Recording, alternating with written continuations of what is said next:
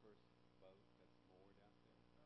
Okay. It's like right there, so they have to swim out there and back. And I think she's a little leery of that. And I think maybe, but I know she can do it because she's a good swimmer, and Yeah. she's been taking swimming lessons for like 5 years. Something new. And yeah, it's new, and she's, you know, doesn't have that much confidence about it. Um, so You don't want to push them either. You no, want to make sure they feel ready yeah, and healthy. but I don't think I'm care that much whether she does good or Yeah. tough. I'll leave it up to her, and she's comfortable with it. So Our kids went to elementary school. The teacher pushed them to do gymnastics or in performance in all the parents' pay, hmm and she didn't want to. And I told the teacher she has to perform. I mean, I could be one thing doing with the other kids and not have to perform in front of the whole school and all the parents. right.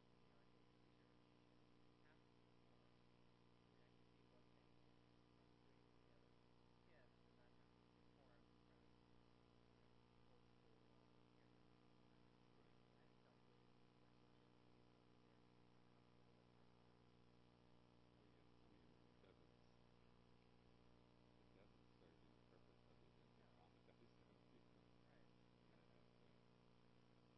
You know, Right. they have to be want to do it themselves. So when does school start? Actually, September? August 27th, I Oh, believe, or wow, it's like 4 weeks around away. there. I know. It goes so fast. Yeah, it's like the summer's almost over. So, Yeah, I've been looking you at get, summer vacations. have you taken a vacation? Are you going to take one?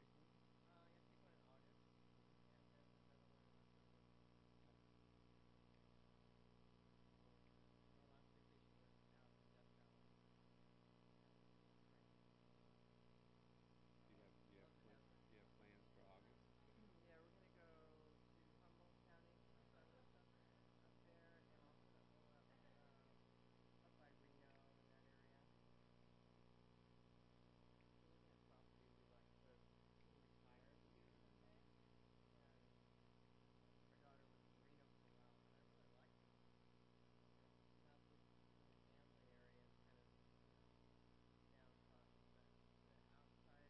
but the outside area near Tahoe and the Truckee River's there. Right. It's beautiful. I love the desert anyway.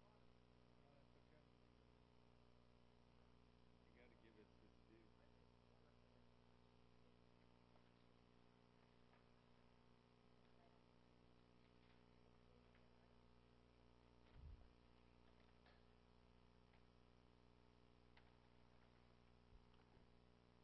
A little bit. Yeah, sorry. Oh, that's okay. You got to give it its due. It's warm up in there. Hey, buddy. That's right. Hi, Mom. He farts.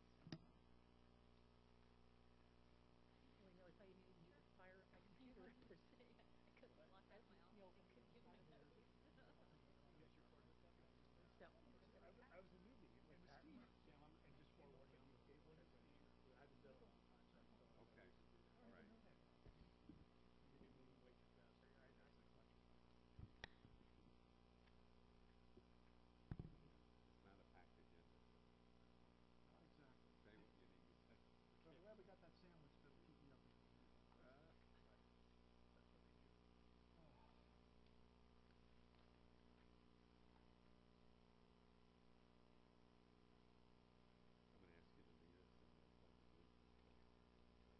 But that's what they do. I'm going to ask you to lead us in the Pledge of Allegiance, please. I have it. The words are Matthew. Okay.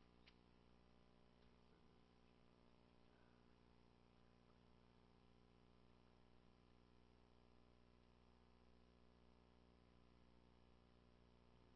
this.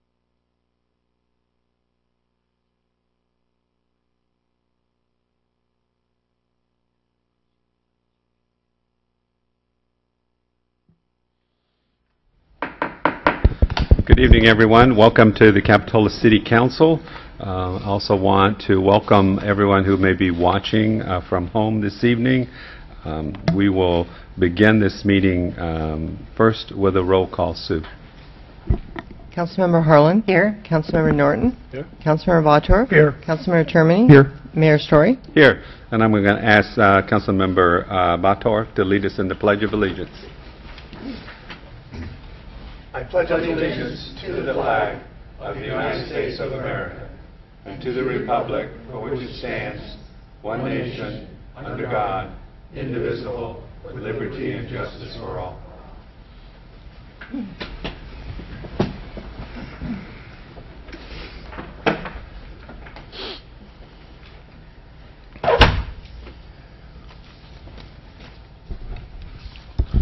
Next, I'll ask our City Attorney, John Bersoni, to give us a report on closed session. Thank you, Mayor Story. The council only had 2 items for discussion in closed session this evening.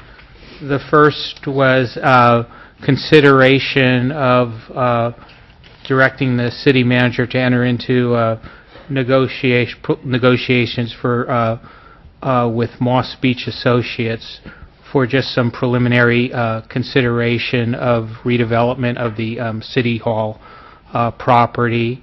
The council did authorize the city manager to enter into those negotiations, but took no reportable action in closed session, nor did they take any action with regard to the conceptual development that will be the subject of those negotiations. Secondly, the council discussed one potential case of where the city faces significant exposure to litigation concerning the Monarch Cove development application, and also initiation of litigation concerning the Monarch Cove's conditional use permit. The council heard from the city's planning director, city manager, and city attorney with regard to those matters, but took no reportable action in closed session. And that's the end of my oral report. Thank you, John.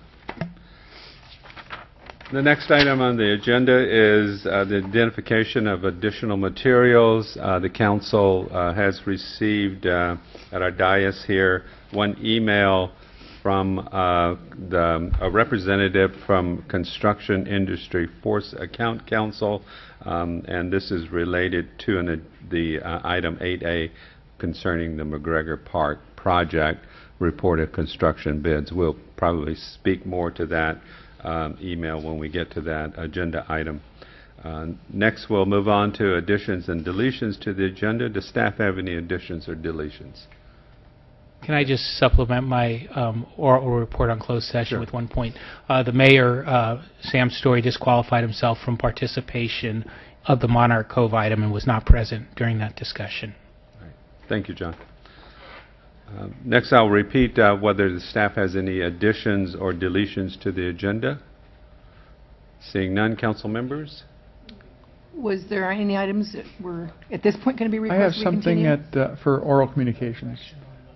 It would nothing for this evening's agenda. Okay, nothing to add or remove from tonight's agenda. No. Hearing none, the agenda will proceed as published. The next item is public comments. This is opportunity for members of the public to address the City Council on items that are not on tonight's agenda. If you have something you'd like to tell the City Council, please step up.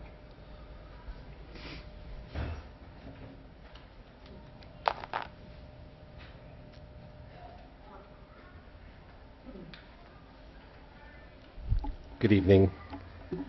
My name is Adam Samuels. I live on El Salto Drive. Thank you, council members, for everything you're doing. Thanks for the support over the 4th of July. I think it really was a productive and positive event for all of us in the neighborhood, and hopefully for people who were able to attend as well. And I think the cooperation did happen thanks to your support. I wanted to speak for a couple minutes about the conditional use permit. A little bit in general, but a little in specific. You know, I've been educating myself through this process of how does a conditional use permit work, and my understanding is, you know, if we go back to 10 or 11 or 12 or 13 years ago, there was a specific conditional use permit put together for the Monarch Cove with an idea of there would be points that would be expected to be complied with for the permit to be valid. But one of the things I've discovered that's been just really interesting is when it comes to monitoring and enforcing a conditional use permit, the how it gets monitored and by who, and the how it gets enforced and by who, is kind of less specific than one might imagine. Some of you may be aware that there was an incident over the past couple of weeks where the police was called because there was a concern that the permit was not being met with. And it became clear that no one knew whose role it was to actually monitor or potentially enforce. And conversations I've had with some city staff, basically what I was told is who's ultimately responsible for enforcing the conditional use permit is the city council. So I don't know if that means we should call you if something's happening. I don't think so.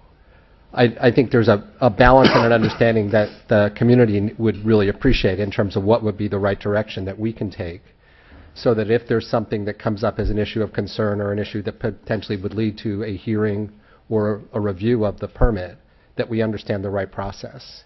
And that we also ensure that people are taken care of during that process, because the incident that happened, I think some people were not taken care of to the standard of anyone in the city or anyone in the community would expect.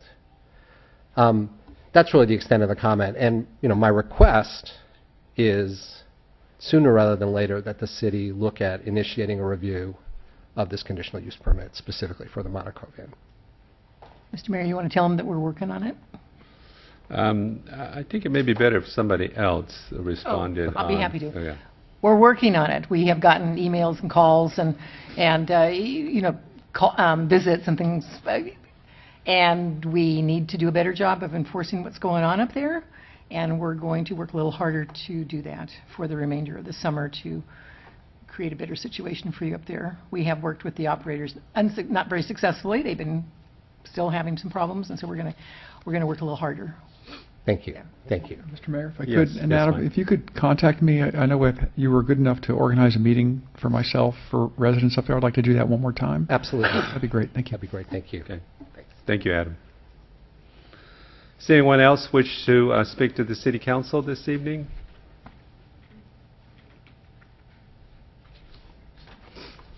Claire Burnham, and I also live on Depot Hill. I'm doing a follow-up to what Adam was asking. Could you speak in the microphone, please? Oh, sorry. Okay. Who do we call if there's a problem? Or will you let us know? Is that the answer? Like if a problem is perceived there, Sure. what as residents of the neighborhood, how do Right. we proceed? And not speaking concerning the particular project on Depot Hill, but I think anytime a resident has a problem or issue, you are free to call your elected representatives, council members here, if you should have one.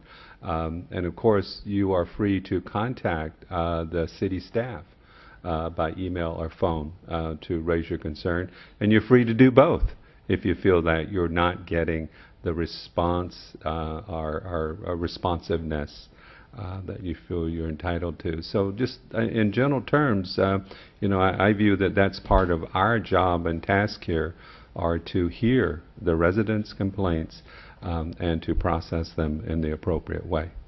And also to call the non-emergency number and report it, whether it's a tree being cut down illegally or building that's occurring illegally on a weekend without permits, or demolition, or any illegal activity that you see. One person called one day because there was a lamb in the backyard over on Riverview, and so we dispatched animal control over there, who had took a very nice picture of this lamb, and then he said he was just keeping it for a while to take it to his friend's house in the afternoon.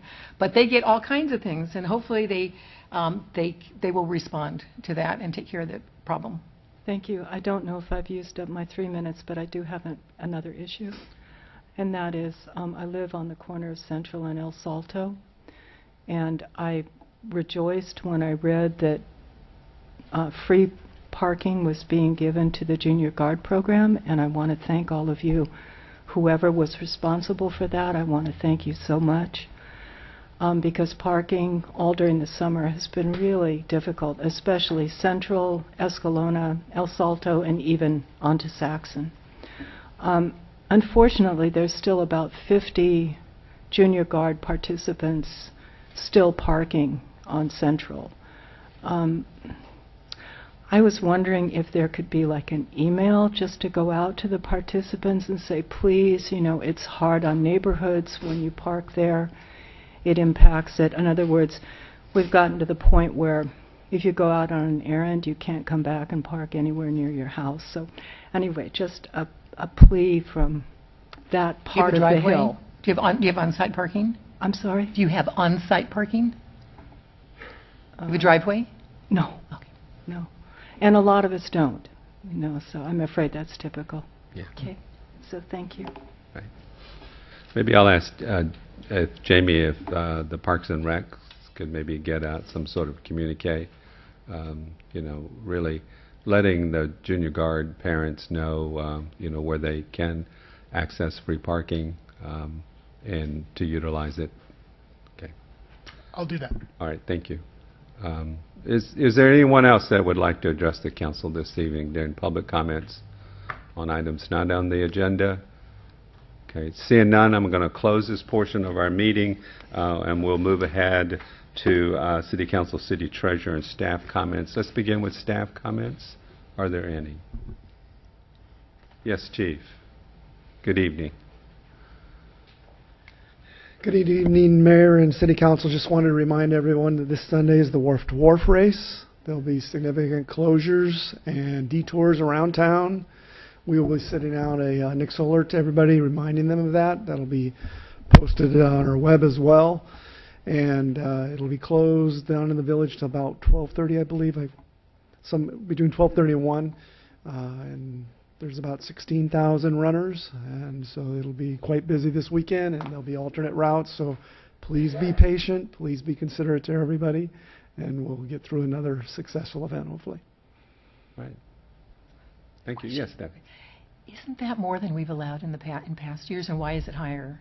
It's actually the same amount. They're trying to eliminate the amount of bandit runners. These are the amount of registered runners. So they're changing the format of it at the start to try and reduce the amount of unregistered runners. But it used to be 14,000, wasn't it, or 12,000? When Well, it started, it was 10? 14,000 runners and then a couple thousand spectators. But true, having worked the Wharf to Wharf finish line for many years, there's another several thousand that don't have any dibs on, and that's what makes it problematic. Does that number work out okay, or should we have the number lower to accommodate for all the other people that... What they're doing is they're participate? altering the start time, so not everybody is trying to run at once based on what you feel your time frame is on how fast you're going to run. So the slower runners, such as myself, would be in the back, and the more professional runners would be up the front. You're running, Chief. No, I am not. Oh, I was going to watch for you. I'm sorry. Participating. Okay. You're participating. Yeah, I believe it sold out in 19 hours, and I think it was 15,000 is what they try to limit to, so give or take. Thank you. Any other questions? Any other staff comments? Next, we'll move to treasurer comments. No comment. Okay. Council members. Yes, Mike. First, apologies for missing the last meeting. I pined away all Thursday night while on vacation, not being here. But I have a desire to discuss a little further the issue of TOT, and because of the timing with regard to getting on the ballot, I'd like to propose a special meeting for next Thursday night just to discuss the TOT issue on the ballot. It wouldn't be a very long meeting, but I think it's important enough for the entire council to weigh in on. I'll second that motion. Time? We could do 6, if that works for everyone. 5:30? Or Uh, whatever's good. 6? Whatever, I'll leave it up to I'll leave it up to the mayor and staff to set the time. But Okay. I'm not locked Why into don't a we time. maybe consider this direction to staff to schedule a special meeting? Okay. Or, okay. I don't, it's not agendized, so I don't know that we can. Well, we can't take discuss action it on now. That's why I but- wanted to get the special meeting, and then we can. Right. That'll be the only thing on the agenda, effectively. I Right. suppose. Okay, We may ask to continue another item then. We'll get there later. okay. The agenda. All right. Thank Let's you, say, Mr. let's Mayor. say for You're 6 o'clock. I think that's just set the time now. I'd prefer 5:30, but 6 o'clock is a more traditional starting time, I think, for us. Well, it's 5:30. I mean, if is everyone I'd go along available? with 5:30 if everyone else would. It's good for me. Either time. Either. Okay, let's say 5:30 then. 5:30? Mhm. Okay. Thank you, Mr. Mayor. You're welcome. Dennis? Thank you, Mr. Mayor. I'd like to suggest that we direct staff to come back with us with a report on the possibility of a 3-hour parking limit in the village change from the 2 hours, or some discourse as to parking hour regulations in the village. Why don't we do it at the end of the summer, when we see how the summer went and how the numbers look and how the meters look and all the revenue, and because we've had some little glitches and bumps in the road and that. I'm anticipating that it'll take that long it'll be in the summer before we even get staff to come back, probably a month or so, huh? Yeah, I think it'll be September at It'll this be point. September, That would so- be the End of soonest September would be Yeah. better. We have people packed here through September with all the festivals. We should look at it in October. Well, it takes a while to change it too, and my issue really is that it's really unfair to a visitor who comes here that wants to go to a restaurant and go shop afterwards, because it's going to take you an hour and a half to go through a restaurant, and you have a half hour to shop, and that's why we're giving out so many tickets. And how many disillusioned shoppers do we have in the village because of that? It doesn't change our revenue. It doesn't change anything besides it makes the parking officers' jobs much easier, and it gives opportunity for the stores to share some of the wealth of people visiting the village. So I don't really, I'm not real set on 1 month from now, but I think that if we discuss it now, we wouldn't be able to enact it for 3 or 4 months if we did it anyway. So And is there any new support for it? Because last time there wasn't, I think we turned it down because there wasn't very much support for it. well, every person I talk to is that the visits to this village would like to do that, but I don't know where the merchants are in this.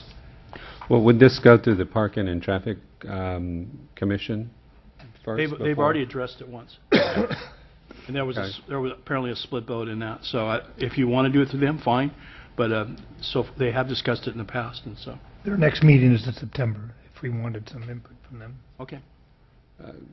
Yeah, it seemed like, I don't recall when, they had discussed it. I think if it's maybe, has been a while since maybe we should bring it up to them again. Good evening, Council. No, they've actually discussed it, I don't remember the exact date, but in earlier this year or late 2013, Oh, recently? they did make a Okay. recommendation. It was based on when we were thinking we were having some cooperation with the Coastal Commission, being able to make some changes to our parking program. They initiated that discussion because that was one of the things on the current. So we do have a current recommendation Okay. from them. All right, well, thank you. Disregard my comments. So, staff, do you have the direction you need to bring that forward and in the right timing? So when is it going to come to us? Let's, Yeah, I mean, we're not ready to bring it in August, so I haven't finalized the schedules in September or October at this point. Obviously, there's going to be competing needs to put on the agenda, so it sounds like the council would like to talk about it at some point, and we'll have to agendize it as we have availability as we get into September and October, and I'll work with the mayor on that. Okay. October, is that better?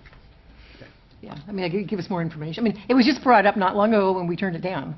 So what, what's changed? So, but it'll be good to talk about. okay, any other council comments? SoCal Pioneer Picnic this Saturday, noon to 3, over at Pringle Grove in SoCal. They are our sisters and brothers. They were our neighbors in farming in the early settlements of Capitola in the 1800s and early 1900s. And when we formed the city in the late 40s, we asked them if they wanted to form a city with us, and they said no. But anyway, they have a pioneer picnic, and we had one of the speakers that was a speaker at that picnic came to the museum and put his design, his artwork on the T-shirts that we sold that year. Mr. Hill, Frank Hill. And so anyway, it's a great event if you would like to come Saturday afternoon. Just off of Main Street. And Mr. Mayor, the Begonia Festival fundraiser is at the Shadowbrook a week from this Sunday. If you call the Chamber or City Hall, you can get information on how to get tickets. There's only a few left. Fun.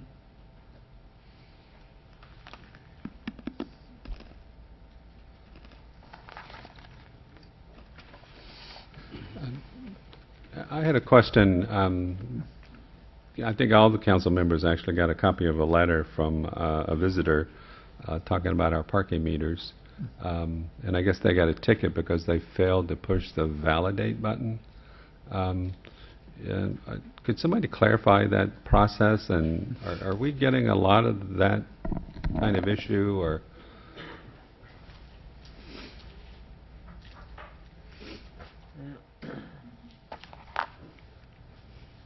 The pay stations do require you to complete a transaction, and there's clearly signage on them that says you must complete the transaction to pay. But it is more, after you put your money in, you need to push the complete transaction button.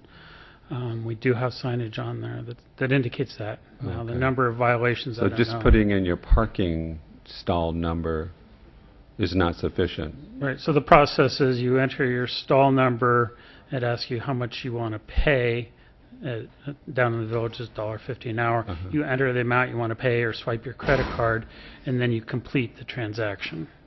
Because what it is with a credit card payment, it won't transmit and get a credit card approval until you hit that button. So, and you know, at a single space meter, yes, you just put in the coins, but because we now accept credit cards, you have to have that. Right. If somebody's paying with cash, and they don't hit the validate button, is there some way to verify the parking number with the additional cash that's in that meter? I think the process is, and I'll have to check on this, is that it will actually refund the money and cancel the transaction. So I don't know if the canceled transaction shows up, but my understanding is that the money is returned at that point. But unfortunately, they give them enough time, you know, to complete it. to So complete it. So if they walk away, they don't see the it. next person gets the money. Yes. Okay. Okay. Well, maybe we could just look at the signage and make sure that it's obvious enough so that people, and I don't know, maybe this is an outlier and no one else is having this issue, Yeah. but if it's coming up, you know, frequently, I'll yeah, talk maybe with we the- should, yeah. I'll work with the chief and see if it's a Right. big problem or not. Great. Thank you, Steve. Any other council comments? Ed, you? Okay. Seeing none, we'll close that portion of the agenda and now move on to the consent calendar. These items that are approved with one vote unless an item is pulled for further discussion. Is there any member of the public that would like to pull a consent calendar item? Seeing none, council members? I'll move consent. I'd like to pull the check register, please. Okay, we'll pull the check register. I'd like to pull D, please, and I'll second it, the Okay, motion. C and D, and we got a second. So why don't we approve the balance of the calendar, and then let's go right to C and D. So all in favor of the motion? Aye. Aye. The motion passes unanimously.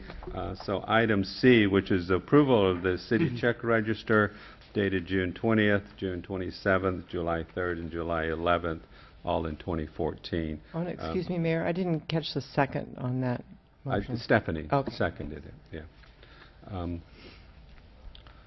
So Dennis, I think that's... Well, since we have a little item. time this evening and we haven't critiqued the check register in a number of years. You want to go through every Keith single Torrey item? and- Yeah, I want to go through everyone. Tori's here with us, so we can certainly grill her. Keep her awake back there at the back. Okay. You can grill me too. I've already. Oh, I'm sorry. Christine, too. Check number 77671.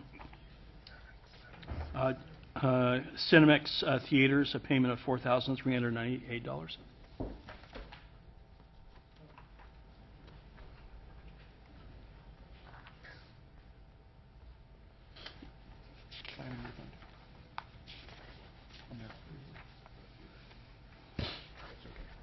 Good evening, Mayor and council members. That check was a refund for a developer deposit account for the theater expansion at Kings Plaza. They haven't done it yet, though.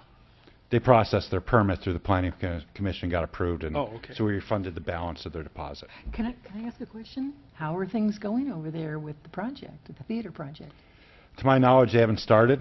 I think I was there about a week ago, and there was no activity yet, and I haven't heard if they have a schedule to start construction yet. They have a building permit? They do not. They haven't submitted their construction drawings Right. yet, so there's not going to be a lot of activity yet. Yeah. I'll tell you what, I sure miss Capitol Book Cafe. It was a real loss to this community to lose that. check number 77765, Pacific Monarch. It's a travel thing for the junior guards buses for $7,800. Where did we take them? New York? Oh, competition. A lot of snacks. It's the $7,800? Well, they keep it for several days. They what? They have to keep it for several days. Yeah, we're looking at other options. It used to be parents would drive them, right? You can't get the parent volunteers to drive them anymore, so they rented a couple of vehicles, not just one. Where did they go? Huntington Beach, I think, is where they have I that. think that's great competition. I'm a favorite. Yeah. It just seems a little steep for bus Yeah, service. it is. It's in the, we do budget for it. But that goes in the junior guards budget, right? That's from there. So they're aware that that's taken from their budget instead of them driving. Should we make them aware of that? They know that they used to have the parents do all the driving, but since that's Do they not have occurring. an email list? Actually, you know what they don't have? I think the parent club has an email list, but the email that they were suggesting to send out to all the parent participants, I don't know that it's contained in an email list, but it's all on their registration forms because they don't register online. So if Okay. we I think transition we'd over probably that. all like to be on their list so we could get their information, so we could support them. They had a pancake breakfast over at Jade Street Park years ago, and they sold T-shirts and sweatshirts and stuff as a fundraiser, And so if they have things like that, let us know so we can support it and help. I don't know if they still do that, but I'll find out and find out How about do the they raise parents' club. funds? By selling T-shirts and the sweatshirts down on the day of registration. When they open up the first day of guards, they sell it down there, and that's how they raise their money. But yeah. Okay. This one's for Rudy. 77784. $7,255 wireless U.S. locale.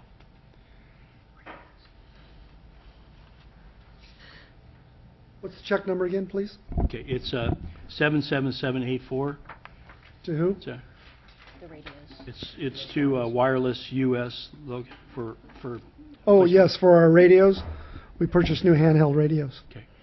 I think that's fine. It just seems like, and I'm sure you need all the radios you can get. It seems like every 3 or 4 months we come up with new radios. There's, maybe I've been on the council too long. I see that item once a year or something, but it seems like, how many different radios do you guys operate? A few years ago, there were some employees who bought their own, and so therefore, to meet with the upgrades, instead of them purchasing their own radios, we purchased them.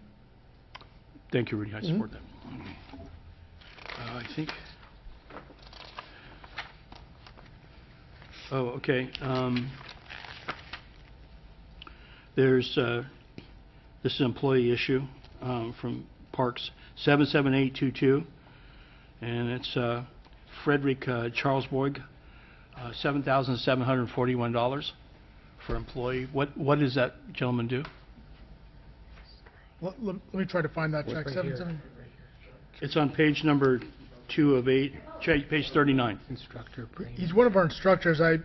He's a tennis instructor. Tennis instructor. Yeah, and he actually makes us quite a bit of money from his program. Yeah, and so that's like a whole semester, or what is that for him? I don't know what that payment period covers. It could be over 2 of our periods or just 1. So how often on employees in the Parks program do we pay him? Do we pay him on a monthly basis, or do we pay him on a... So he's not an employee. He's a contractor. Yeah, but how often do they get paid, Lisa? Do they get paid, do we pay them on a monthly basis, or do they... I think it's on the basis of the conclusion of the program, because it's based on enrollment. So we don't pay them, I don't believe it's monthly, but I'll have to confirm that. But it's all based on their numbers. So we have to wait till we get that completed. Mm-hmm. Thank you, Lisa. Thank you. That's it, Mr. Mayor. All right, thank you. I'll move approval of check register. Second. All in favor? Aye. Motion passes unanimously. We'll move on to item 7D, which is consider approving the final report to close out the Sustainable Communities Planning Grant. That's under Prop 84 for the sustainability component of the general plan update. Stephanie, you pulled this item, did you? Is this material, it's not contained within the general plan, it's a separate document? No, the money that we received from that grant was used to produce, in part, the general plan update. Say that again? That grant was used to help us produce the general plan update. Right. But I mean, the document that we received that's in the packet tonight is an AMBAG Oh, that's document. correct. Is an That's AMBAG correct. document. Right. And that's not going to be part of the general plan. That's just an AMBAG document. Correct. It's a separate document. Yeah. But do you think we got our money's worth is my answer, my question. $100,000. No comment. It doesn't have to really be answered either. I just, we do these things and we think we're going to get some really good information and they're going to provide the sustainability, work for the general plan, and we have big ideas and big hopes, and I hope we got our money. Well, I think, there was some requirements for us to add sustainability provisions to the general plan, and so by virtue of getting the grant, we're able to defray some of the city costs. So I think there is at least that benefit. Yeah, do keep in mind that was the primary reason why we brought forward this grant, was to help offset costs that we were going to have to incur as part of the general plan process. So some of the hearings were covered by these costs. So obviously the document here may or may not, it wasn't our final goal to generate this document. It was to help offset some of our costs in our general plan and get sustainability really incorporated into our general plan in a robust way. Very much. Thank you. Move approval? Okay. Second. Yeah, our action is just to accept the final report, which is part of the agenda packet. So all in favor? Motion to approve, yeah. All in favor? Aye. Or motion to accept, yeah, thank you. Thank you. Motion passes unanimously, which will bring us to the general government public hearing portion of our meeting this evening. The first item is item A, which is to receive a report on the McGregor Park project construction bids. The recommended action is to direct staff to negotiate with the low bidder to reduce the construction costs. Steve, you're going to lead us in this one? I'm going to start it out, yes. So we did receive 7 bids last Wednesday on the McGregor Park. There's a summary of the bids included in the report, and a breakdown on the attachment. The low bidder was Earthworks Paving, who's here in Capitola. Their low bid, base bid, was $171,000 and change. Their total project, the project was bid with an option to include the skate park element or not to include the skate park element. With the skate park project element, the total project was $207,000. The engineer's estimate on this project was $135,000. Based on these numbers, our recommendation was to try and do some value engineering with the low bid contractor. Based on the information we all received in an email today, our recommended action today is not to take that action. Per the public contract code, we need to award a contract before we can enter into value engineering phase of the project. So at this point, our staff's recommendation is not to give me any direction to negotiate with the low bidder. We will return at the next council meeting with an award letter based on the bids we received. The second part of my recommended action is to include the skate park element in the project at this time. That was an optional item that we were to be considering. I do think I could get direction solely on that, whether we're going to award a contract that would include the skate park element or not. Just to give you remind the council on why it was an optional item, as we were putting this project together, we had significant support for a dog park and the bike park. People were coming forward offering to help with that, and they've followed through, and we have received a significant amount of donations and assistance in putting those elements together. A skate park element, when we were going out to bid, had been relatively quiet. It has remained relatively quiet, except for the Mark Monty Foundation has stepped up, and we've entered into an agreement with him for a fireworks show in October, the proceeds of which are designated for the development of the skate park up at McGregor. So staff's recommendation at this point would be to include the skate park element in the project, since we have an agreement to actually complete the element. The project itself does not include any ramps or anything. It was just going to include some pavement from which ramps could be put on. At this point, since it looks like we're going to have funding for those ramps, our recommendation would be to include that in the report. So once again, we're no direction to negotiate. We will not be talking with the contractor until we've awarded a bid based on the bids received. But I would like direction on the skate park at this point, if I can. Thank you. Okay, other questions? Dennis, Yeah, Steve, just a couple of questions. We talked at one time about not paving the parking lot and just using a base rock or a DG over there. The paving, the asphalt bid was at $14,000. There's a couple of things that I'm looking at Earthworks bid on this, and the drinking fountains, I don't know how they got it, but $8,000 a piece is just, something seems a little out of line there. It must be military. Well, they have to bring water to them too, I would imagine. To be effective drinking fountains, they have to bring do plumbing to them, right? Do we need to have two? Could we just get by with one? That cuts the price. That would be the type of thing that, Yeah. once we've awarded the contract, we have the right to eliminate items and change the quantity of items once we've Can we awarded leave the you to contract. do that? If we need to get down to a budget, can we leave that process to you? Yes. Okay. Solar lighting, we need lighting, there's no question about that. Relocation of parking lot gate, I don't quite understand that, but we're going to use the ones that are there, is that what we're doing? Yeah, there's one parking lot gate on the Okay. west entrance that we're going to move, and that entrance is going away, so we're just going to relocate that. We need all the fences we called for, I don't know how we can get by without that. Yeah, I concur with that, and they're much more expensive than we anticipated. Okay. It does have decomposed granite, and it has the asphalt aggregate base at the top. Is that was that a different area? So yeah, the $14,000 for the asphalt under option A, that is for the skate park. That's for what? The skate park. Oh, the And skate that's park? why it's in an optional item, whether we're going to include that or Oh, not. I see, okay. The other asphalt is for the ADA spaces that we need to include in the parking lot, and also the just repairing some of the AC Dykel on McGregor Drive. The parking lot itself is actually the aggregate base item number 6 there. Mhm. We were going to put in a DG, or not DG, a base rock Okay. parking lot. Okay. Okay, so, I had concerns about this when we were auctioning off the dog park, 10,000. Seems insignificant in the whole picture. It probably should have been 30,000. But it's a done deal. We're stuck with that.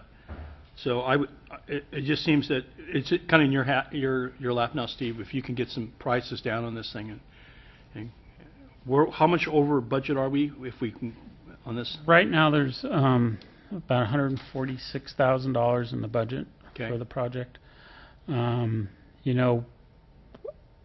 We're going to award a contract and then deduct some items from this project as we go through. I'm pretty sure we can get, I don't know if we can get all the way down to 146, but that's what I'll work on and have a report for you at the next council meeting. So will you have to come back to us to increase the budget, or not? We need to award a contract for an amount you give me today, whether we're including the skate park amount. I'll work it out with the finance director, Okay. how we need to budget that. So what will we be awarding today is 207? No, we are not awarding today. We did not include that action in our agenda. So what I'm asking for is to continue any consideration of awarding a contract until the next council meeting. Don't give me any direction to negotiate with the contractor, because I can't do that until we have awarded a contract. The only decision I need tonight is whether to include the skate park or not. Thank you, Steve. all right, Mike? So if I understand it correctly, the action tonight, we will continue this item to be brought back as an award of contract, hopefully at the special meeting next week. Good It could opportunity. be, yes. And in the same motion, we will ask you, when you bring back the award of contract, to either include or not include the AC pads for the skate park, correct? Correct. After we award the contract, if we award it at the next meeting, will it come back to us with the value engineering prior to actually entering in, or are we done with it at that point? Will we not have another look? That would be at your discretion. Certainly, you could direct me to return with the value engine, the Or results if, of the well, value you would engine. have to return if you went over budget. Correct. Anyway, fine. So if you can make this happen within 150,000, we don't need to see it anymore. I understand. Okay, thank you. All right, thank you. Any other questions, Stephanie? Good? Just some comments whenever it's... Okay, well, why don't we do our questions first? No questions. Okay. Let's see, on the budget, Steve, the 146.5, does that include the Monty what are minimum 25 that they're kicking in? That does not, and like I said, this project's only building a pad for the ramps. So Right. that work, and the 25,000 or whatever it is from the Monty Foundation will pay to put the ramps on. So there are two separate items that are not, and so that's not included in here. Okay. Is there any possibility of shifting the Monty money to the pump track? I didn't negotiate that deal, I'm kind of looking. I mean, at this stage of the game, I think the pump track itself is funded. We have the funding, correct me if I'm wrong, we have the funding necessary for the pump track. The trick would, the unfunded portion is basically this infrastructure that you see in front of you tonight. That was the component, those were the components of the bid project. So it's possible we could have a conversation about, you know, what we talked to the Monty Foundation about was purchasing the ramps. We could talk to them about purchasing the ramps and helping with the pad, for example. And that might be something we could do to try to defray the costs. We have to see if that was a possibility. Okay. Because it seemed like that would be relevant to whether or not we move ahead with the skate park pads, Right. you know, tonight. And I don't need an answer on the skate park tonight. You don't If you're need not that. in a position to do that, I'll bring it back as an option in the next item. So don't feel the pressure to answer that question. Okay. It seems like, though, that would be a good maybe point to have back from the Monty Foundation when we Yeah. do approach this, to see if there's any leeway to shift the money from the skate park to other. Well, I know that they're youth focused, and so it seems like the pump track would. Well, I think logically would be the pad for the skate park, which is included here, and that would help do the same thing. I think that what you're trying to do. And I wanted to ask, about 4 years ago, this council, on a split vote, approved about a 6,000 square foot skate park at Monterey Park. What is the status of that? My understanding, and frankly, my concern is that there seems to be no interest among the skate community in this skate park at McGregor. That's why, I mean, not only have they not participated, not contributed, but they are actively opposing it, and are trying to resurrect the approved skate park at Monterey Park. What is the status of that, and what are their abilities to bring that forth? So in 2013, I believe there was a split vote on proceeding with the design of a 6,000 square foot skate park, leaving the eucalyptus trees in and everything like that. We did not, issue a permit or anything like that for the construction of a 6,000 square foot skate park. We kind of continued the hearing. At that hearing, we looked at a 9,000 square foot skate park. And his council's direction was to come back with a 6,000 square foot skate park. At that point, the funding, donation funding kind of dried up. They said they weren't interested in building a small park. Opposition grew amongst the neighborhood up there. The school district opposed the project at that point after the hearing. So in essence, it was tabled. The funding dried up, the opposition grew. When we came forward with the McGregor Park, we mentioned that this would, in essence, take the place of the park at Monterey. No formal action was included to, discontinue the Monterey Park site. Certainly, the council could give us direction to reopen that item. They do have a 6,000 square foot design that they have completed. If the council would like to see that, we could certainly bring that forward at another public hearing. But at this point, staff isn't working on it. The funding, it's only recently that that the Spate Park community that's involved in that has re-energized themselves. Okay, thank you for that information. Any other questions on the staff report at this time? Public hearing. Yes, seeing none. Yes, I'm going to open it up now to the public. to comment on the McGregor Park project bids. Does anyone have any thoughts on it? Seeing none, I'm going to close the microphone on this item. I'll bring it back. And Dennis, you want to go ahead? I'm sorry, Sam, I'm on a completely different page than you. There's no way that I want to go revisit Monterey Park again. Oh, no. Brutalized on that project. Yeah, Dennis, let me be clear. Yeah. I voted against that project. I was in the minority. It was approved by a majority of the council. My point is, though, if we're going to invest money in a skate park at McGregor, we better make sure that the door is closed on this item. And I just want to make sure that the door is closed if we're proceeding with McGregor. Okay. And that's it. No, I voted against it then. Okay. My attitude hasn't changed. Okay. So that's not well, why. Thank you for clarifying that. We've gone a long way down the path. We came to the realization as a council, as a community, that the only place to put a skateboard park is away from any residential area, because the opposition will rise in those areas no matter what it is. It's a cultural phenomenon. It's a noise phenomenon. It's a physical phenomenon that neighbors have a really hard time accepting that thing. So we came up with a place that's outside of town.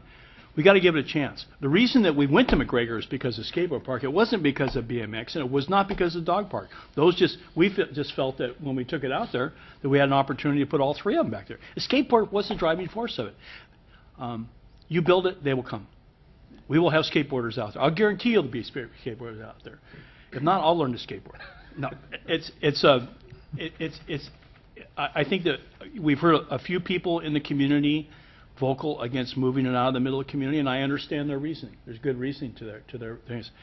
We don't have a place in the middle of this community at this time.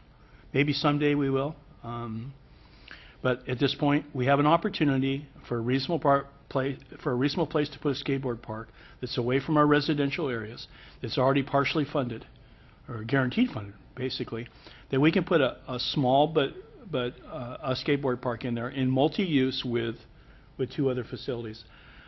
I don't think we should deviate from that plan. I think we should go full speed ahead and make this thing work. And as far as including the skateboard park in the bids here, I think we have to. That is the intent of putting this park in there. So that's my feeling, Leslie. Okay, thank you. All right. We had gotten an email from a lady who said, look at what Watsonville did. They didn't do it right. They're doing it over again. Don't do a temporary one. Do a permanent one, blah, blah, blah. So I called a staff member down in Watsonville to say what's going on down there. And they said, well, you know, they had that skateboard park for a long time. It's not that they were trying and it didn't work. They tried it and it worked. It was very successful. It was in the back of Ramsey Park. But they were having some problems back there, so they decided to move, not with the skateboarders particularly, but they wanted to move it up to the street, up to Main Street, make it more visible to the public, to people walking by, driving by, riding by, et cetera. It was way back in that corner, back by the Natural History Center. So they said, no, you know, go for it. You know, I mean, it's, you know, real popular. And they said that that they would encourage us to add what they call street features. And because they said that, and then the email also intimated that they didn't do it right, and so they're doing it over. She said, no, we did it right. At the time when we did that one, that was state of the art, and that was what people wanted. That's what they did. She said, now they want different things. They want little fake water hydrants, fire hydrants to jump over. They want little curbs. They want, you know, all kinds of those what they're calling street features. So she said, if you can, put a few of them in there, and it'll really make people happy. And she said, I know it's mostly for beginners and, you know, maybe a little intermediates, but and the older kids, you know, will say, oh, well, it's not enough for us. But, you know, if you just put a few little features in there, she said people really like that. Thank you, Stephanie. Yes? I would like to move that we continue this item to be brought back at the special meeting, and you can present the skateboard pad adult at that time. Yeah, is there a second? Let's see if we have a second. I'll second that. Okay, there's a motion, a second. I just want to say, since we're over budget, I am concerned about incurring costs for something that is actively opposed. and potentially, maybe it will be used, maybe it won't, okay? But, you know, when we're trying to scrape up the funds to try to get this project completed, it makes it hard for me to want to, you know, extend our pocketbook to include that item. Now, I'm going to refer judgment until we get, you know, maybe some hope, maybe some savings in the construction costs, and let's see where we land next week. But you know, if we're significantly over budget, I just assume use the money for the pump track or for the dog park, and you know, and consider the skate park at a future date. So those are my thoughts. Any further thoughts before? Yeah, Yes, I just Ed. have a couple comments. It's along the same lines you just mentioned. Originally, I was opposed to this project being up there, and I'm still a little lukewarm to it. My main concern is the costs and going over it. You know, our intent was to limit it to I believe $150,000. The fact that the Monty Foundation is going to come in and contribute funds, that was the thing that brought me back into the loop, that someone was going to pay for the portion.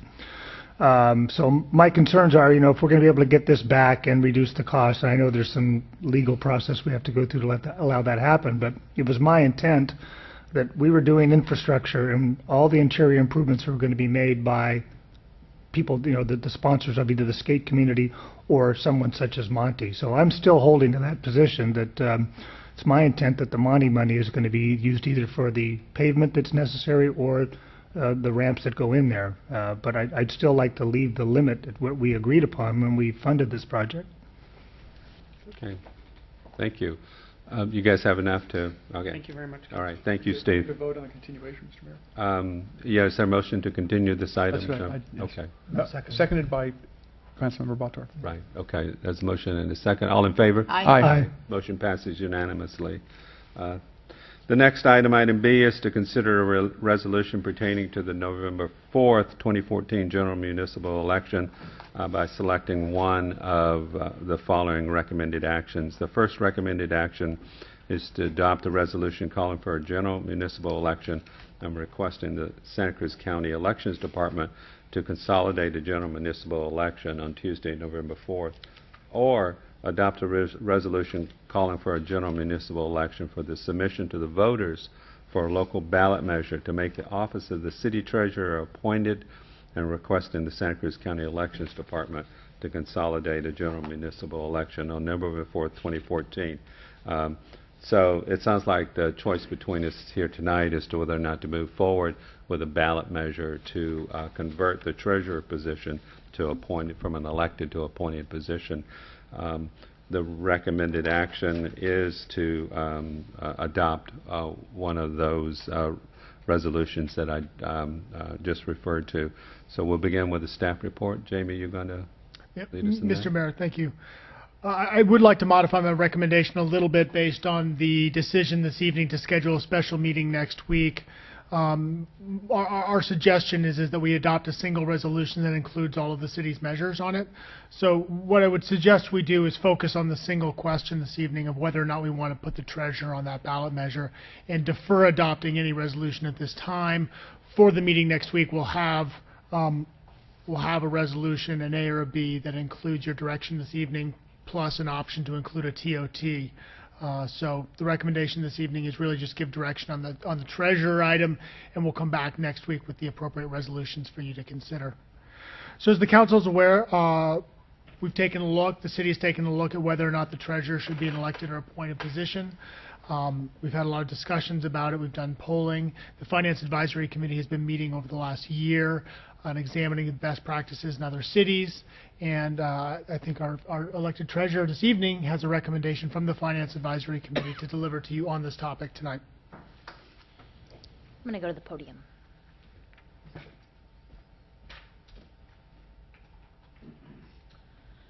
Good evening, Council. Thank you. I just want to first express thank you. It looked as though the Finance Committee had met 3 different times in regards to this topic, and it looked as though you guys were going to kind of skip over without our recommendation. And so I just wanted to tell you I really appreciate you guys waiting to hear it this evening.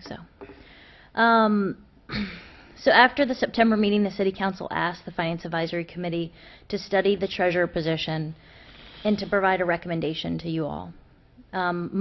First of all, I just want to tell you my take on it, being the appointed treasurer.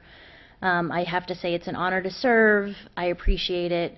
I'm not in favor either way. I simply stepped up because I love numbers and budgets and because of the vacancy. So the dilemma we thought needed to be solved for was how do we get a treasurer position filled with a good quality candidate, whether it be appointment or elected. The Finance Advisory Committee reviewed the surrounding areas in our state and noticed many municipalities had appointed treasurers versus elected. The city conducted a public opinion survey to gauge the climate on the issue. The results presented at the last meeting showed the overall results to be very close, in that some people felt like it should be on the ballot to elect the treasurer, and some people felt, and it was pretty much even, appointed versus elected. The Finance Advisory Committee met several times over the last year to review the possible options, and we voted to recommend that the city not put the measure on the ballot in November. In the same motion, we decided we'd like to take a larger role, play a larger role in the recruiting and vetting of the possible treasurer candidates that might be out there. So, like, for instance, you guys do a meet the candidate forum night, and so the Finance Advisory Committee was saying, well, maybe the candidate that's running for treasurer could come to the Finance Committee meeting, and we could ask questions and then possibly kind of report back to you what we think. So that's it. Are there any questions? I have a couple, of maybe they're directed more to Sue on this thing, is what does it cost when we have this election for this office? I actually don't recall, but I can look it up while you're discussing it, because I have a record I here. think the number just to put it on the ballot was about 40,000. Is that right, Jamie? No, the number to put it on the ballot in the course of a general municipal election is under $5,000. Okay. To hold a special election was the 40,000. So if it's during regular election time, it's 5,000. So it's pretty. I think it's actually even less than that, but it's Okay. in that ballpark. If this was an appointed position, how would that person be appointed? It would have to be appointed by the council. The Finance Advisory Committee at first, our idea was maybe the Finance Advisory Committee would appoint a treasurer. Maybe it's somebody who's been on the Finance Committee for a number of years, and then they kind of go into the treasurer position. But we came back and found out from the attorney that it has to be appointed by you all. Sue, have you ever seen an election since you've been here that more than one person's applied for the position of treasurer?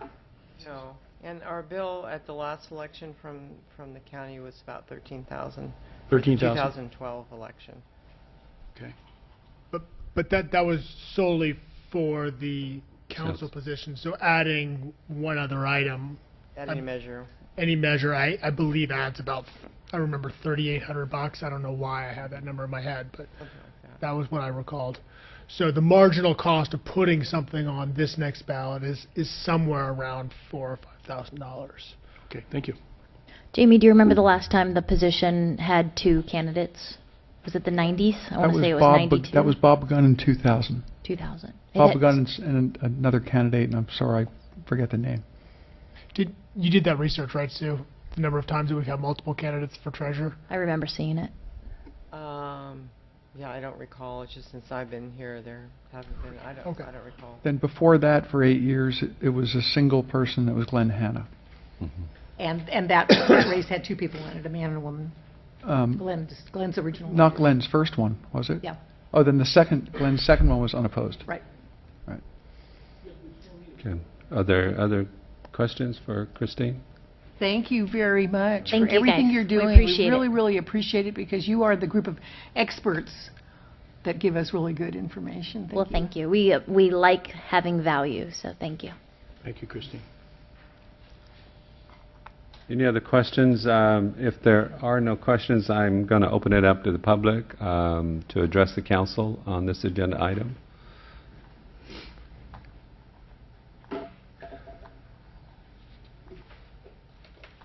One of our former treasurers. City Council and Treasurer. I just have a few comments. Actually, maybe I've been out of the loop. I'm not sure why this actually came up. I know we had an unfortunate situation before Christine, but to me, why is this discussion really here, except for that, perhaps? I have some comments on the survey and a little bit on the spirit of Capitola, and then maybe a little bit about my experiences. So I actually was one of the random people phoned on the survey. And my thought when I had the survey, when I was given the question, was the depiction of the alternative. In other words, doing investments, engaging with the finance community, making very difficult decisions that would imply you had to be involved in the finance arena for a long time to get that experience, is not what the City of Capitola Treasurer's position is. It's just very far from the reality. I appreciate Jamie and the city doing a survey and I guess involving the Finance Committee of what has happened in California. So I could see cities that have grown significantly and where their finance department gets significantly complicated, that you really would need someone that has a very extensive background in finance. But let's take it back locally. Fred Keeley doesn't have that. He wasn't a finance person. Sure, he was involved in legislation and stuff like that, but he wasn't focused on finance. And in fact, I interviewed the person, because I was on the city treasurer. I was the city treasurer. So I went down to the Treasury Department here, county, and asked, how is this run? How do you deal with all these decisions? It wasn't Fred Keeley. It was the guy that reported to him. So I talked with that person, and I found out how they did our investments and how that whole thing operated. It was an equivalent person to our finance director. One thing I found out being here, and I'll skip to my experience, is that I was very impressed with our staff here, and I was very impressed with the quality of our finance director. That is the person that makes these decisions. Now, getting back to the spirit of Capitola, I was born the same time Capitola was. City of Capitola happened. It was an initiator, or whatever you want to call it, the same time I was born. I wasn't around then. But I could tell you, I have a pretty good idea what it was like then. Because the spirit of Capitola right now is embodied in people being in this government, contributing, volunteering, being on committees. And that's part of what the city treasurer's position is. Part of my experience in those 4 years was people would come up to me and ask me questions. They wanted to know why their money was being spent. They wanted to know, could it be done better? Could it be, more efficient? When I went to the city hall every week, I did it every week, to go over the the check report, there's a lot of times I wouldn't sign that because I didn't get the answers I wanted. But I also like to say is that I got great cooperation, whether it was Steve, whether it was a police chief, or was a city manager, or whatever. I got explanations, and there was respect for that. I think having an appointed city treasurer would abrogate that. We need the city's treasurer to be elected. That person needs to be independent. Thank you. Thank you, Jacques.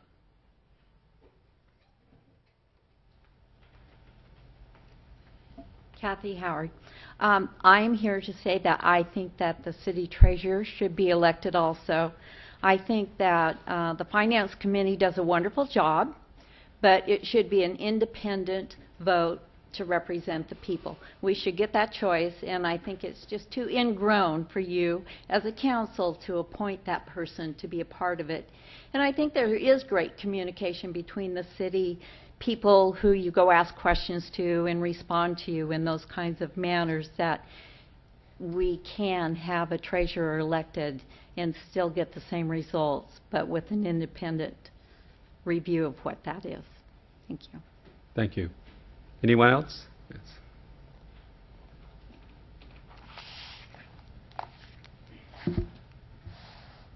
Hi. My name is Mary Jones. Good evening. I am for an election, even if it's only one person, because As an appointed person, what's happening is you're taking a closed system, and with whatever pressures, whatever needs 4, 5, 6, or the Finance Committee have as their focal point, that's what guides the choice. Even if there's only one person running at the cost of, let's say, $5,000 per election, what's happening is you're throwing it out to the whole city, and you're getting a much more diverse, sometimes way less educated. I know that there are times on the ballot I'll look, especially judges, and I'll go, I don't know this person. So I actually won't vote. It's like I won't vote for somebody just to mark the box. But I think it's important to protect the process. And there may be one person out there who wants to run, who feels that the skills they're bringing are going to be beneficial to the city. And they may have a personality conflict with some of the people who are looking, going, I wouldn't pick that person to save my soul. And the reality is, as we saw with the school board election, you get a lot of, I'll call it kind of that cliquey kind of thing going on.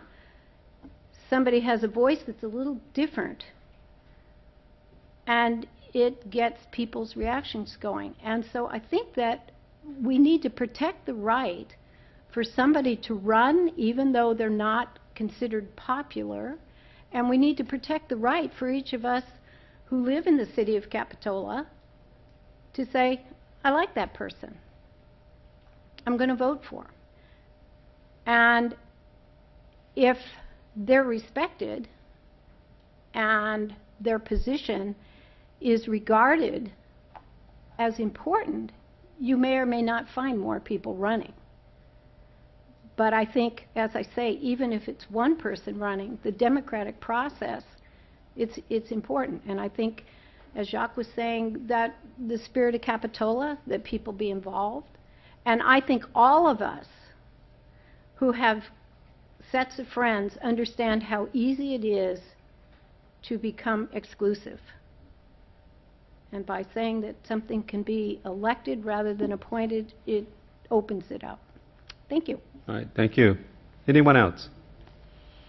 Seeing none, I'm going to close the microphone, bring it back to the council for discussion and deliberation. Yes. Mr. Mayor, I see no groundswell. I see no real clear message from the populace saying that we should have an appointed treasurer.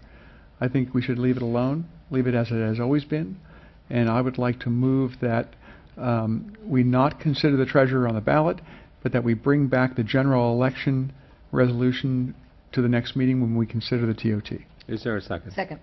There's a motion and a second. Any further discussion? Yes, Dennis. If we're going that direction, I think that we should do something as a city to encourage more people to run for this office. We actually do want the best person out there to do it. And when nobody's running and somebody does it, you don't have a lot of control what knowledge that or background that person has. So I don't know what we can do as a city, but there must be something we can do. We seem to have a good run for city council members now. That's a good thing. Hopefully in is it 2 years or 4 years where we have the next treasurers? 2 years, right? 2 years. Okay. That we find a mechanism that encourages people to get themselves involved in government and run for that office. So I do believe that I want a person that's very knowledgeable, as Christine is, and some of the past ones have been, to advise us. I need her advice. I need that person's advice. So I want that person to be knowledgeable of it. I have no strong feeling one or the other whether a person's elected or appointed, but I think that they should be the best person for the job, whoever it is. So. Dennis, can I comment on what you just said? We at the Finance Committee, we often have trouble even filling the position for the Finance Committee. And so I just want to open that up to say, you know, we welcome people that would love to be on the Finance Committee. And like I said, we have trouble filling those seats, or you guys have trouble filling those seats. So just wanted to make that known. Just in closing, I think we're very fortunate to have Christine as our city treasurer right now to fill in. Certainly are. Okay. Well, with that, yes. I just have just a couple quick comments. It's a little bit what Dennis said. I agree with, I'm going to vote yes on the motion because I don't think we should put it to a ballot. I am concerned about public involvement. Already for this election coming up in November, we've got 6 people that want to run for city council, and I'm encouraged by that. I think it's good that people in Capitola want to participate. I'm not encouraged so much by the treasurer because we don't get that participation. The history has shown that we don't get the participation, and that's what worries me. And I think other cities have recognized that the job title has changed over the years. That's why a lot of cities have switched over to the appointed, because the criteria for the work that's done is a lot more complicated. And although the requirements, as was mentioned, for the city council and the treasurer are the same, you've heard it mentioned here, then I agree. It's nice to have somebody that has a clue about what goes on in finance, although it's not a prerequisite. Someone can do the job. My biggest concern is, and like Christine just said, it was hard to get someone just to come up and be on the finance committee. I'll acknowledge what Dennis said. When Christine filled the vacancy that we had, we were very much appreciative of that, and she did a fabulous job of doing that. But I don't think that it needs to go to the vote. Like I said, I'm going to vote not to put it on the ballot, and I hope that someone comes up with some interest to be a treasurer. Thanks. Right, and I believe part of the finance committee's recommendation is that they would be more involved in doing outreach, and helping to educate, helping to maybe dialogue potential candidates for the treasurer position. So I think that that's something we should certainly pick up on. What would be the optimal situation is if it were somebody that has been on the finance committee for a couple years absolutely. That's encouraged to run for that election. So. Yes, Stephanie. Go ahead, and then I'll just make a couple. Well, I wasn't intending to open up the microphone again, but Jacques, was there something that? Yeah, it seems like the discussion went that way, and I do like Christine's report from the Finance Committee, and this is a crisis in a way. I mean, it's felt like this needs to be addressed, and so something good's come out of it. I think the involvement of the Finance Advisory Committee in vetting or getting more people involved is a great one, and I definitely agree with you, Dennis and Ed, that we need qualified people. We're lucky we have a qualified treasurer right now, so maybe this is going to generate more support for people from the community to actually run. So that's the only thing I want to say, and I realize it's closed comment, but thank you. I couldn't resist.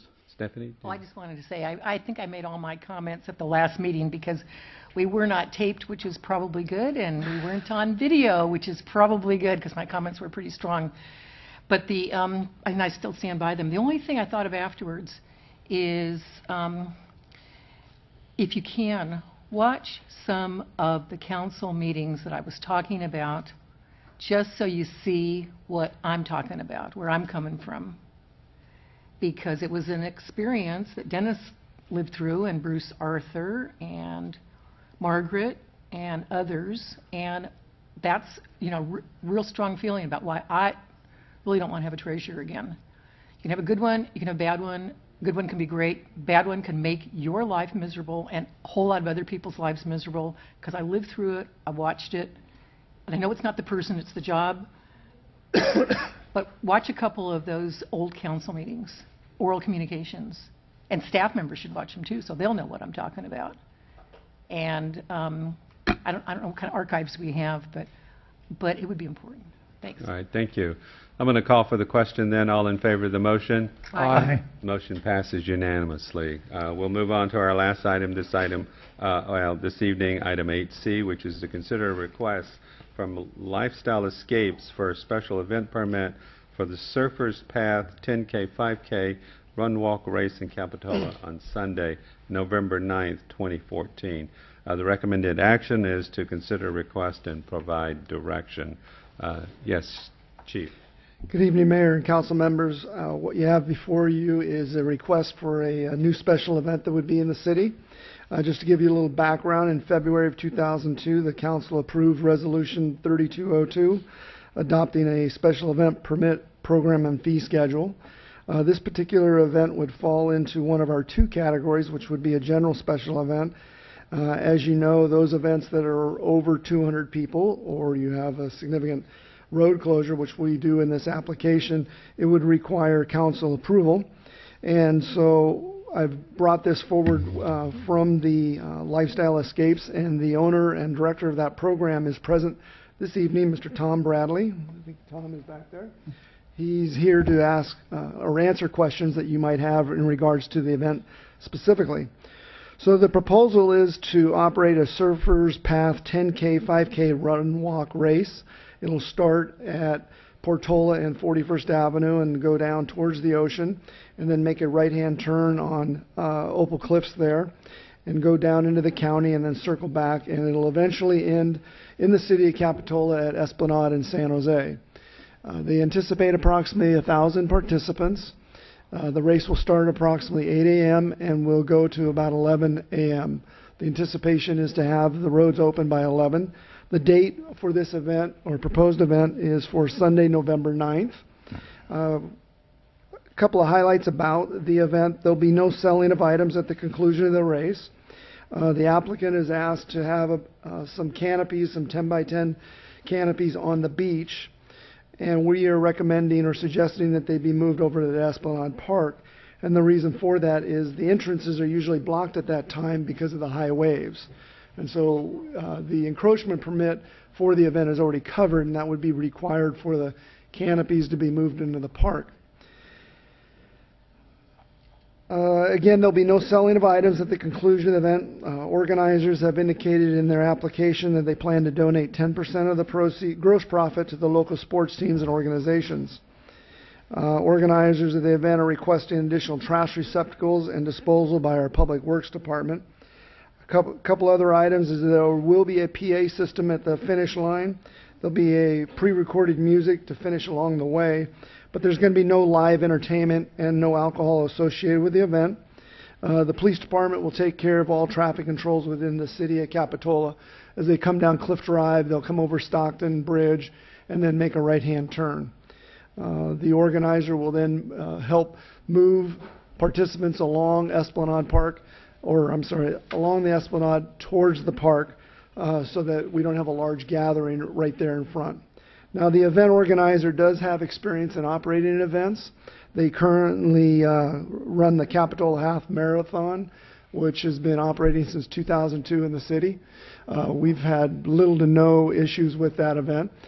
And so they are familiar with the activities and the requirements, and we do work well with their staff. And so we would, at this point, take direction from the council as to whether you would want this event to occur on the proposed date. We have sent the staff report to the BIA and to the Capitola Village Residents Association. The clerk has forwarded those on.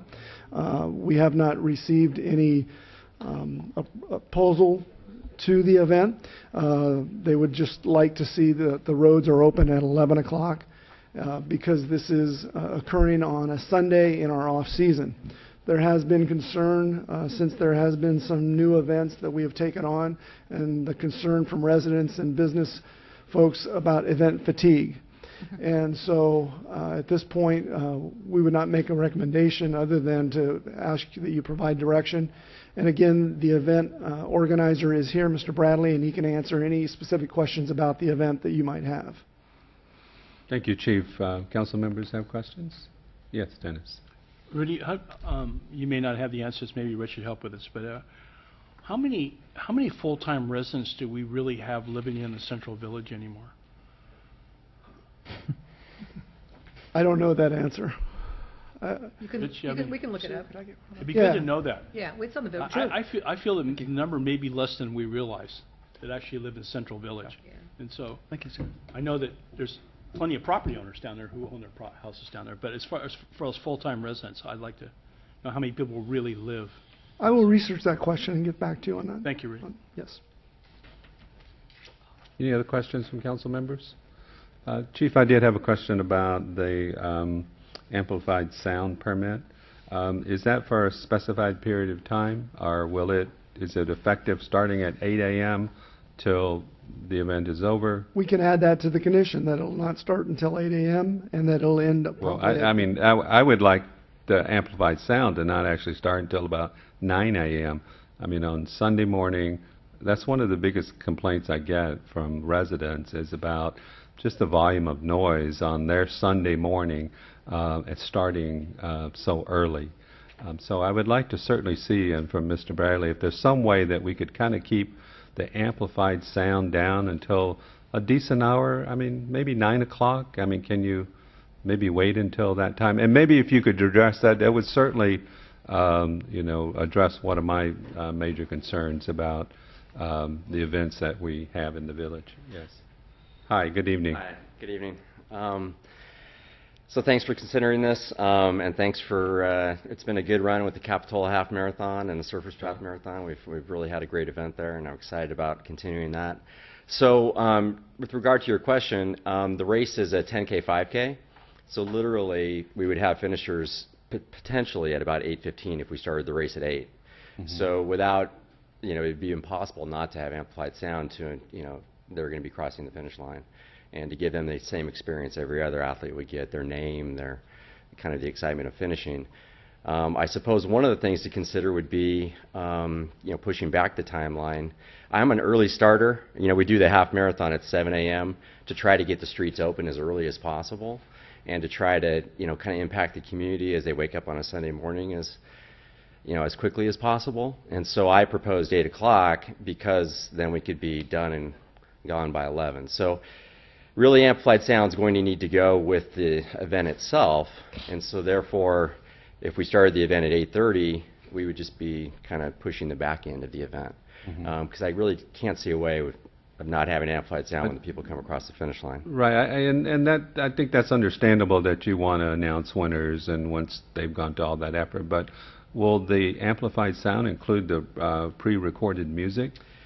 Generally, you want to create a festive atmosphere. I mean, we do, I do the volume control. When I'm around the venue, I'm in the venue the whole time. We start events down on Beach Street at 7 a.m. and so it's, it's important that that's kept down and the speakers are turned a certain way. So, we do have techniques to help with that. I mean, I turn down the volume and I turn the speakers. I mean, it's as simple as that. I just think it's something to I guess discuss, but I mean I really believe it takes away from the excitement of the event if you don't have some energy associated with the event when people are finishing. Okay, but there's the possibility to maybe start it a little bit later, 8:30. If we do that, then it's going to push the back end. I understand, right? Yeah, and so that's the only consideration. Chief, any problems with the back end? I mean.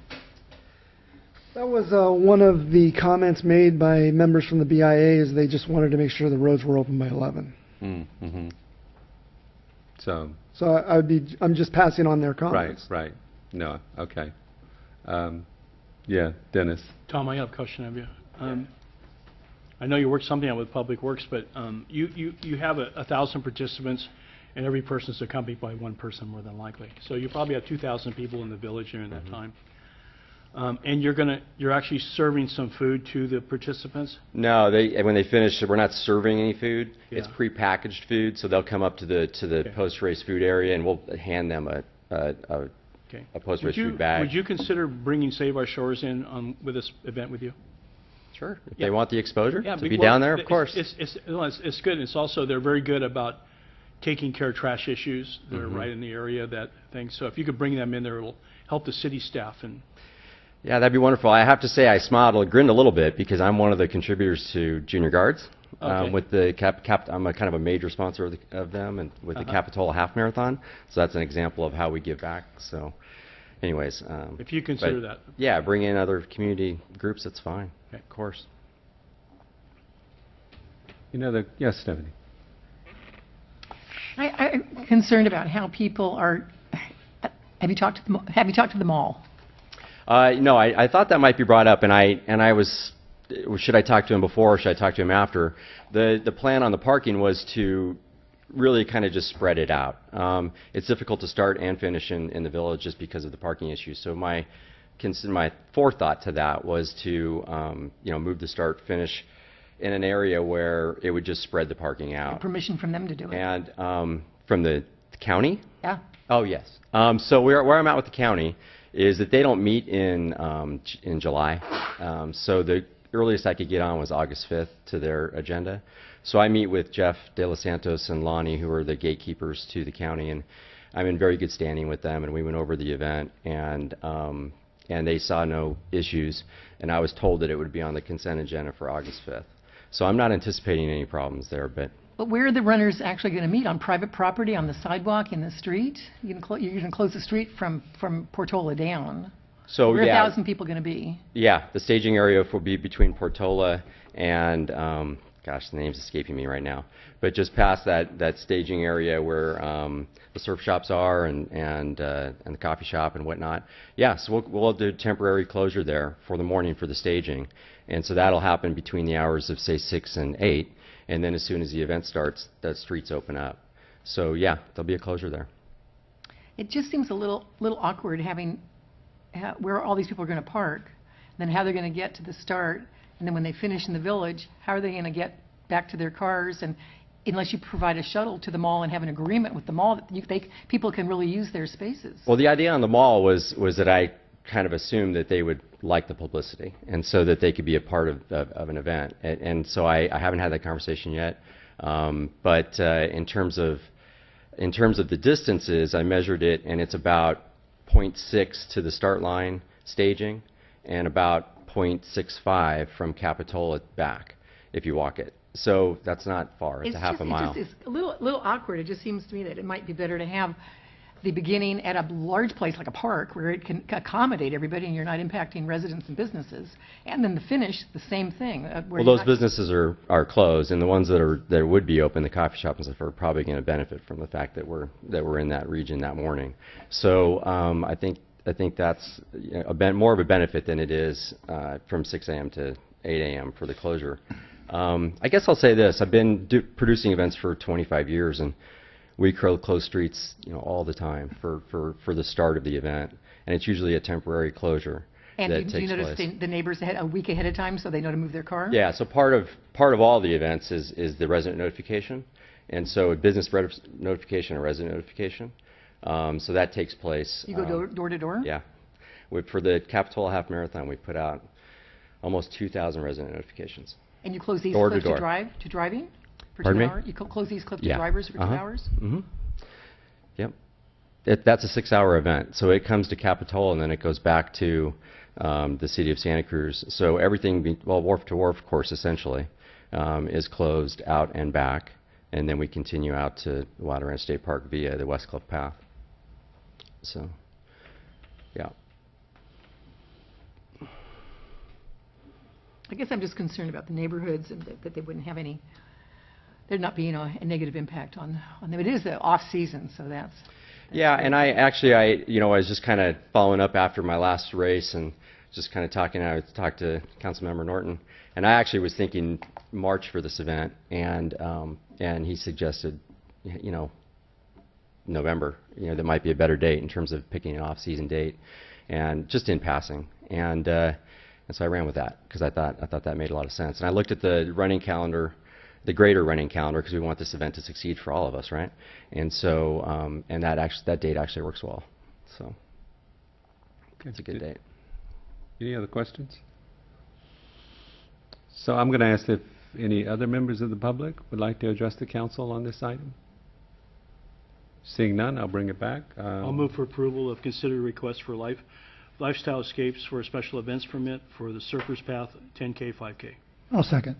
Are council members familiar with the other event? Have you seen how that works? Yes. And And I'll tell you, the half marathon that the same operator puts on is flawless. It's one of the best events we do, actually, and it's so under the radar that we don't even hear about it. Where do you think people are going to park for this? Really well. No, I'll tell you, it's not. I think they're going to park in our Lower Beach parking lot because these are runners, and you'd be surprised because of the tightness of the course that they will park in the lower park. They will run to the start line. They'll run back and they'll get in their car. I've seen people, park down in Santa Cruz, run the wharf to wharf, and then run back. I don't understand it, but I've seen it. Half mile is a Not a normal. lot. Half mile would be a normal warm up for a race Right. of this nature. So I agree that we're going to see our parking lots being used. And the good thing is they may stay later and mingle in the village longer because they've got parking. So I'd like to stipulate that since the finish line is at San Jose and Esplanade, correct? So that's where your amplified music speakers will be. Can you face all the sound towards the beach? Absolutely. Okay, good. I'd like to have the back of the speakers towards Lawn Way. So we have a minimum amount of sound at 8:30. Yep. Right. Thank you. And I think I seconded that, didn't I? Yes, there is a motion and a second. Anything further? Yes, Chief. With the recommendation, would it be that we put the canopies in Esplanade Park rather than the beach where the application has requested it? Yes. The canopies? You could ask for that. That was a Yeah, good. it's a better place. Yeah. Okay. Are we going to have a newsletter that's going to go out by then at all? No. Okay, I was going to put it in the newsletter to alert the residents on Depot Hill about it. And then the applicant is aware that the staff fees are offset by the applicant, and that's in the staff report. Right. Okay.